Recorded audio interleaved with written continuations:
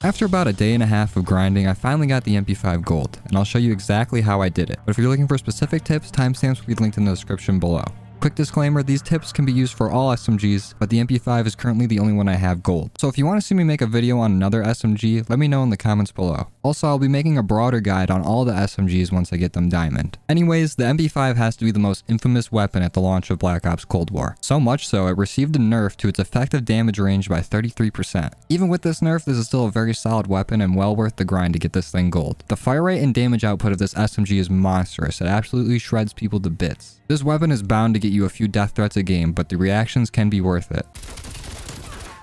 What freaking crap! Now let's get into the camos. For the spray camo, you'll need to get 300 eliminations in multiplayer. This is a very passive camo and you're bound to unlock it just by using the gun. I recommend throwing on some larger mags like the 40 round drum and some fast ADS attachments like speed wraps. And maybe even add a steady aim laser to increase hipfire accuracy and your overall killing efficiency with this weapon. Difficulty, easy. For the stripes camo, you need to get 75 headshot medals in multiplayer. This is a little tougher, but it's not too bad. I recommend throwing on an optic that you like. My personal favorites so far are the millstop reflex, the diamondback reflex, and the axial. I'm pretty sure that's how you say it. Axial arms 3x scope. This will give you an easier time hitting those headshots, plus you can unlock some reticles along the way. Also, I always have to mention crosshair placement is crucial to getting this camo done as quick as possible. It's like fixing your E posture. Just try to keep it up around the chest to head level. Difficulty, not bad. For the classic camo, you need to get 5 kills without dying 20 times in multiplayer. Bloodthirsties are a little tricky to get if you're not used to the game yet. Practicing better movement and positioning will help a lot with this challenge and it'll improve your gameplay overall. You can do this by using cover to your advantage when needing to reload or to chill for a second and regen health. Pre-aim in common spots as you move around the map helps a lot as well. The more frequently you use this gun and the more familiar you get with how it works, the easier this challenge will get. I also recommend slowing down your gameplay quite a bit if you're struggling with this challenge. This should help you avoid unnecessary deaths when on a streak. Difficulty, Rainbow Road. For the geometric camo, you need to get 50 longshot medals. Now with the recent nerf to the MP5, this challenge is directly affected, with its effective damage range being reduced pretty significantly. To counter this, you'll need to build your weapon around shooting at a far range, like adding at least a 2x scope and longer barrels. And since it's a bitch to level weapons up in this game, here's a few loadouts you can use at lower and higher weapon levels to make this camo easier. Go ahead and pause the video if you need some loadout suggestions, or if you have any better ones, leave them in the comments below.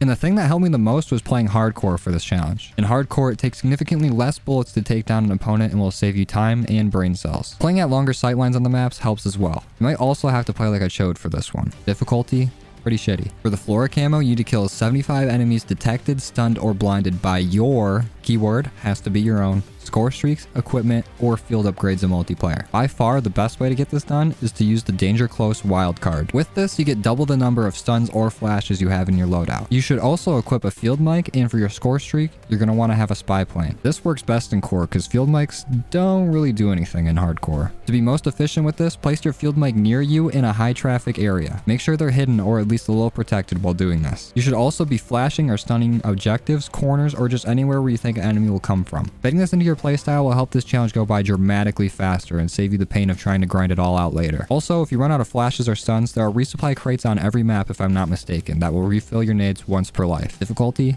tedious. For the science camo, you need to kill 75 enemies at point blank range in multiplayer. Alright, this challenge sucks my ass. How the game detects point blank kills will never make sense to me. It seems like the gun needs to be placed directly into the mouth of enemies for you to get these medals. This challenge personally took the longest for me to complete, but what I did was rush people down trying to get as close as possible before killing an opponent. Liking helps a lot too if they can't kill you before you get there. I recommend using perks like Gung Ho to get your kill speed up. And if you're feeling extra crazy, you can use the Lawbreaker wildcard and throw on Ghost and Ninja with Gung Ho to make it even easier to flank opponent. I mainly used hipfire to get this challenge done because it was easier than aiming down sights that close to opponents. For this, I used hipfire boosting attachments like the steady aim laser and the Ember sighting point. Difficulty, garbage. For the Psychedelic Camo, you need to get 25 double kills in multiplayer. This is probably the easiest weapon to do this challenge with. Just in case you're struggling with this camo, I'm going to give you the same advice I always do for this challenge. Always be ready for another person to pop out if you just got a kill. Reloading or sprinting right after a kill will oftentimes get you killed. Play around objectives. More often than not, there will be multiple people trying to attack or defend a spot in domination, so I recommend this mode for all your grinding needs. Difficulty?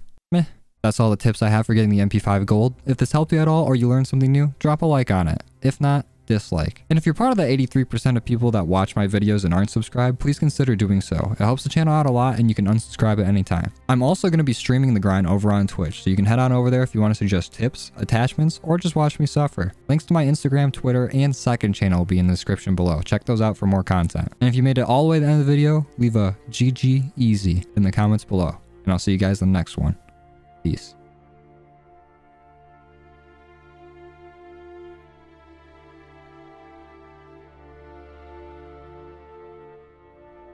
Now crouch, look up at me, and say thank you without closing your mouth. Look.